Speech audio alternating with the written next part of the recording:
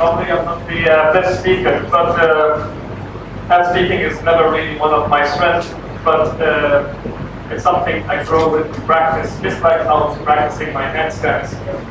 And I believe learning any new skill, anything you're passionate about, you will have to give it a try until you get it. And to be honest, it took me many times to get this handstand. I fall in my face, I fall in my shoulders, I fall in my back.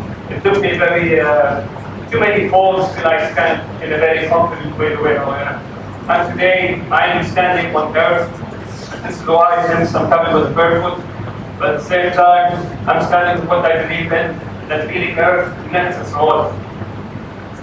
I'll give you a small story about my handstand and how it developed this much as a concept of art, but at the same time a concept of fitness. Because I believe every human has an artistic side of him, and every human has an athletic side of him. The problem becomes when we define only one side. We kind of having the other side of us is denied. Therefore, our full potential as a human dies with us somewhere, somehow. And I choose the handstand as a movement to symbolize that. Art is about a concept that sends a message, and the handstand itself was a tool to me to bring attention. And with that, I use that attention to send a message, which is basically seeing the world from a different view and promoting peace, because it helped me to break through many different cultures. This is what happens. At this current moment, I have traveled 50 countries, and I have handstand 70 cities.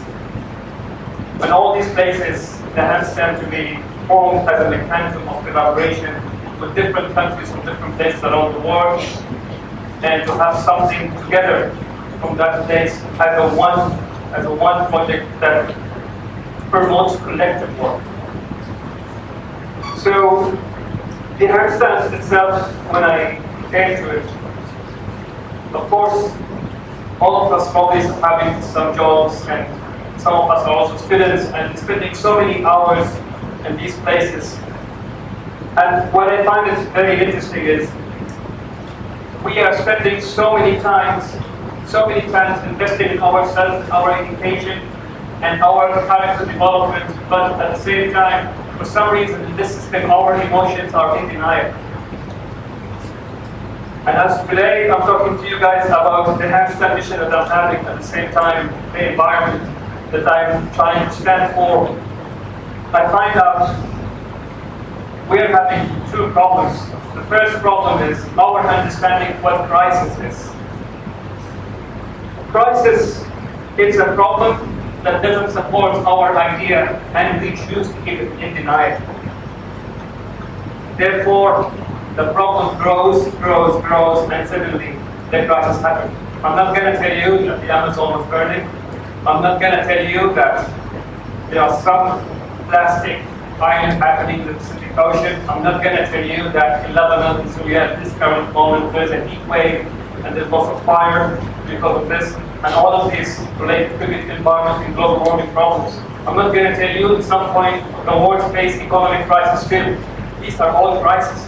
But we have to understand that we are part of this problem because we kept these problems in denial until they grow to become a crisis. And this is the problem. And as I'm traveling and I'm seeing these problems, and it's also a personal growth to me. I am growing and I'm seeing what's happening, what's around me, going to a different country, going to different culture, going to different systems, going of a better understanding of something, how they work. And some of the things I thought they were wrong and they were right. Accepting different perceptions as well. All of these elements opened my eyes to one thing, which was very interesting. Although I have met many educated people, this one thing was civilization. I didn't realize this until I met few people. To understand their idea of civilization is a human above the environment. Now this is very important. If civilization for some is human above the environment, any idea you enforce on that that's above the environment, you are promoting discrimination, and you are promoting conflict of interest. And I believe the real civilization is how to be part of the environment. And to be part of the environment, you're promoting love and you're promoting compassion. But you see, in this very current moment, we are living in an unbalanced system that drives the extreme to everyone around us to be valued as a number. Where the emotions have no value, you are just a number. You are what your bank salary is. You are what your bank account is. You are what your social media followers is. But you are never completely human because your emotions are also right. This becomes a problem. We go into work trying to make money, working for these crazy hours. We're losing our family connection. We're losing our beloved people connection. We can't spend our off time because we are linked to some number that we have to hit. We are linked with all these elements, and all our emotional needs have no space. Therefore, as a consequence, what happens?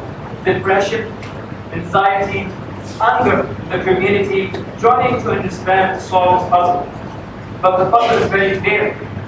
I believe we have reinforced some ideas about the environment around us. And I believe Earth is one of the very important things to reinforce, and as Earth being all the time reinforced, but it was never really mentioned and reinforced properly because Earth was always in denial until we had to hear about maybe the last few years about climate change. And I believe maybe climate change could be getting closer to it. Even myself, at least, I started to hear about it more likely after Brexit. But climate change becomes a problem because it wasn't in denial, and our environment wasn't in denial at some point, which is Earth wasn't in denial. Until it becomes a crisis, and all this what I have mentioned earlier, it becomes a problem that's hard to ignore. Our emotions becomes in denial, and then you can see a revolution from other countries simply because they are trapped and they are fighting a solution. From an individual level, we are making a lot of emotional sacrificing, and those sacrifices we do, we are losing our own human being, and we ended up being human doings. We are simply robots. We're becoming a robot. What is the solution? The solution takes trying to fall many times. The solution takes to acknowledge and to understand, and you have to be aware that your emotions, are they valued or not? Not all the ideas, and when I say ideas, I mean religion, it could be country, it could be organization. These are all ideas. All these ideologies are not really aligning up with your emotional direction, with your emotional energy. That means you have no human value, you're only a robot, and it's only a matter of time of a system of things like this going to crash. Skills. No wonder why many skillful people are really growing in such a time. You will find many successful musicians, many successful poets, many successful artists, many successful concept builders. And all that I have mentioned here are people coming from a background of art. I believe the world now is when it needs more people like having a background of art because they have the power to build a concept where you can really interact with human emotional value to what values we have now as a mechanical values. We have to remember that we are not robots and we are biological creatures. We think, we feel, we do. But how many of us in this room actually have sacrificed their feelings to what the right thing is to grow? And this is to me a scary one. So again, as I'm interacting with different countries and I'm trying to see what is the most valuable place to go at the moment, what's the difference, the challenges I go to, what is the best place to go to, what are every place, if we realize this one, we also enforce in this as well. Earth connects us all. If Earth managed to connect me with a wall, if Earth managed to connect me with any rock in front of me, if Earth managed to connect me with a tree, I'm sure Earth will have no problem to connect me with any race. And with this kind of thinking, here we are in the right approach of civilization, because in this situation, our civilization is about compassion and it's about love, and we have created a platform where all of us meet together. The handstand journey, as I started, and I covered all of that, and I come to realization of what's happening and what we should do. Of course, based on social media and social worlds have becoming a window where everyone can express their emotions. It becomes like a window where nobody can tell you, you cannot do that. It's like a freedom space where you can post everything else. And it's kind of neutralized things, but also at the same time, it affected emotionally and the mental health of other things. I use the influence of the handstand and my understanding after all this realization to start a movement called Wood Green as a space where people can use their emotions and to invest their emotions into creative concept to send a message about the environment and how we can promote the environment. And what I realized here is we have three kind of people. People who have no skills but they have high education and they sing.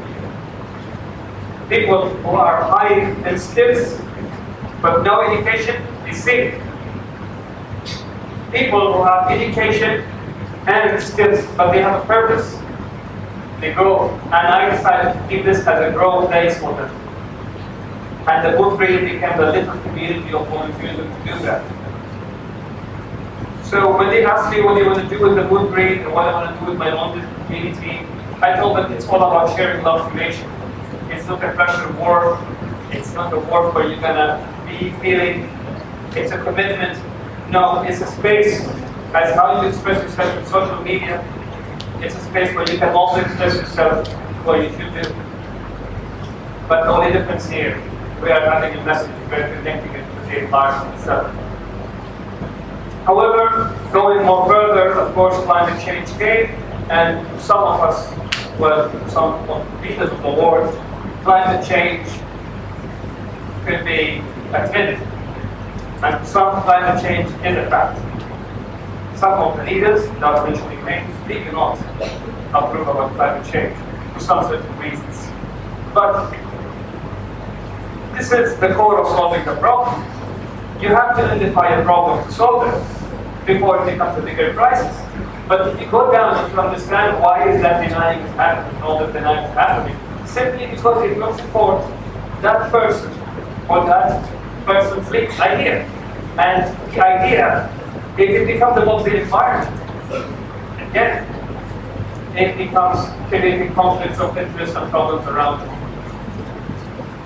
Now, at the moment, what I am doing as a person, and I'm actually targeting mainly the youth, I'm trying to, for example, and create a leadership model by example, hoping that you can get more skills with a more purpose to their message and to make a change in this world. And the only way by doing this is by taking action and coming down and use and invest in skills.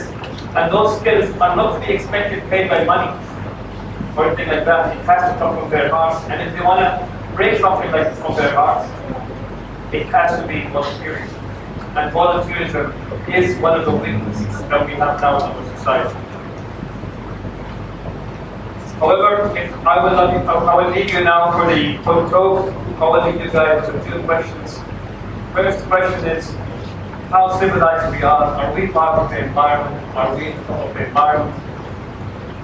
Second question is our ideas made us to identify or deny other ideas as well? Are we part of Earth? Are we? Thank you very much.